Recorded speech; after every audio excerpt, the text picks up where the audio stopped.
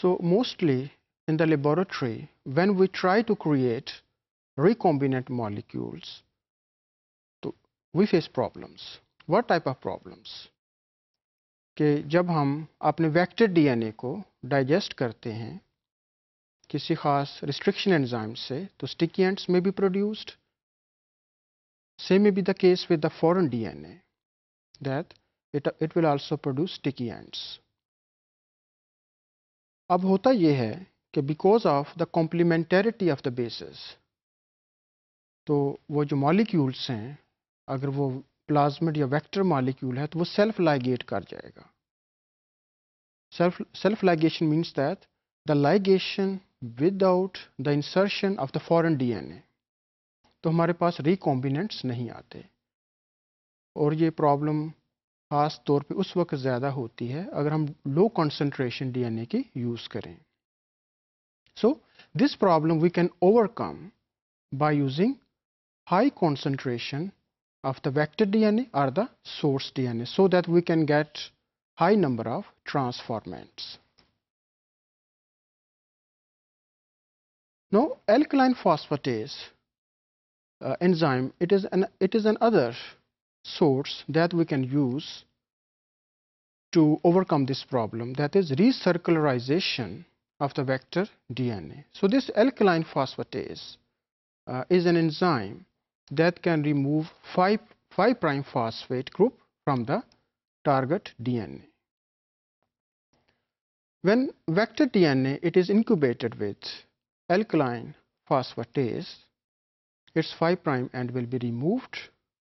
If 5' end is not available, even the sticky ends are there, so the vector DNA it will not recircularize or will not ligate. And even one plasmid cannot ligate with another digested plasmid. So dimer formation it is also prevented.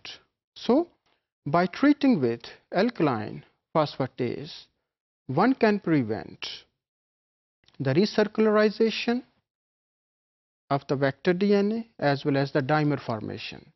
Dimer means that two plasmids they will not ligate, even they have sticky ends.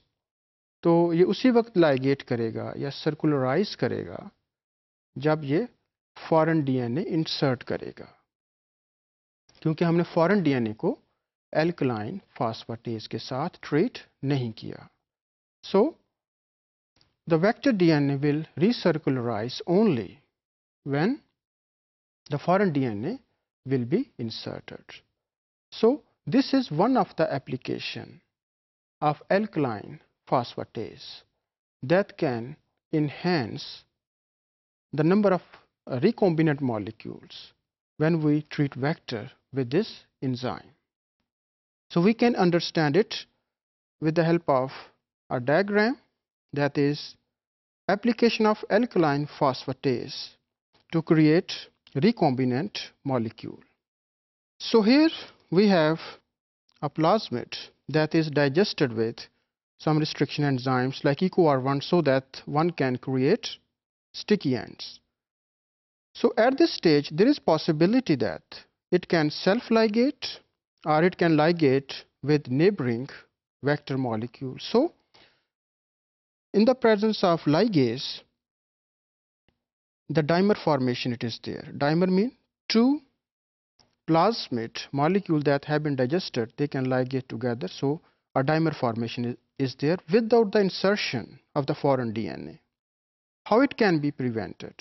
It can be prevented if we will treat plasmid DNA with alkaline phosphatase, so that it will remove 5' phosphate, like phosphate it is here and here.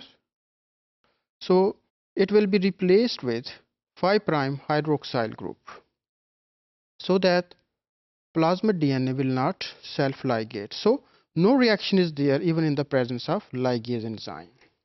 When we will mix foreign DNA in the reaction mixture in the presence of alkaline phosphatase treated plasmid, then this foreign DNA in the presence of ligase, it will join with the plasmid due to the complementary base pairing, and the nicks that are produced after the joining, they are repaired by the host machinery. So in this way, we can use alkaline phosphatase so that we can get high number of transformants. Alkaline phosphatase, it can be obtained from different sources. Like in case of gram-negative bacteria, it is mostly present within the periplasmic space. Though this space, it is present between the outer membrane and the cytoplasmic membrane of gram-negative bacteria. So alkaline phosphatases from the periplasmic space. So microbes can produce alkaline phosphatases. In addition to microbes, other organisms like even humans, alkaline phosphatases can be isolated from liver, kidney or other tissues as well.